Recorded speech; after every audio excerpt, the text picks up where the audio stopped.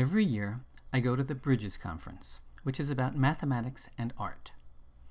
In addition to talks, hands-on workshops, evening performances, and other events, the conference includes a fine art exhibition. This year's was probably the largest math art exhibition ever held anywhere. Participants come from all over the world to share their work and get a kind of creativity recharge by seeing what everyone else is making.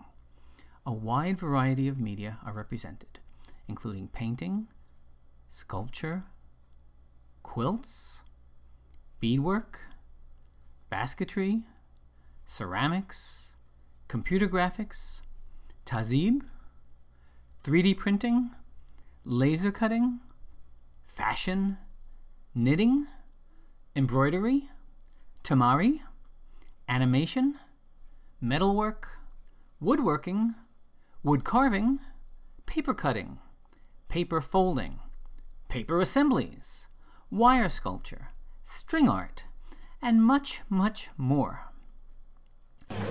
So this is a cheap way for making a representation of a negative curvature. You take a basket weave based on a hexagonal mesh and you insert some heptagons which will deform the mesh and give us this kind of approximation of a minimal surface. I do three-dimensional string sculptures based on the work that started with early mathematicians, with Gaspard Monge, the inventor of, or discoverer of descriptive geometry, and his student Theodore Olivier. Such diverse works really are not comparable, but we do still have a kind of People's Choice competition in which all the conference participants can vote on their favorite works in 4 categories. As for myself, it's really hard to choose a favorite, but as a fan of polyhedra and a woodworker, I might want to vote for the effort and care that I can see goes into large sculptures like these. And as someone who's been inside of many computers, I just love the whimsical idea of repurposing computer components and motherboards to make an icosahedral virus form like this. I also love the idea of knitting an illustration of a Reidemeister move from knot theory as a decoration for a scarf which ends up knotted around one's neck. And there's something absolutely lovely about the patterns of dendritic growth that would make me want to vote for this organic design. Or really, what could be cooler than a laser-cut jacket? The pattern here is a fractal design made of smaller copies of itself, so I sort of want to vote for this too. With such difficult decisions to make, maybe I would seek the relaxation of an endless labyrinth with no goal square, that you feel no pressure to have any place you have to reach. And these are just some of my favorites. But now, what did the people choose as the 4 actual winners?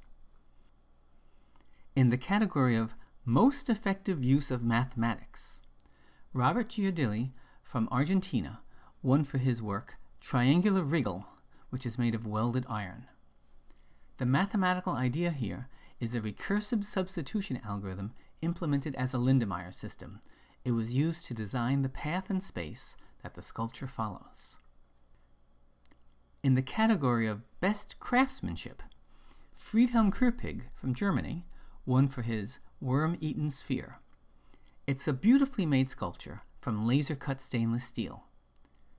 Planar slices outline a sphere from which 2 helical tunnels have been removed. I like how it makes a connection between 2 and 3 dimensions, and how it leads you to think about complements and intersections.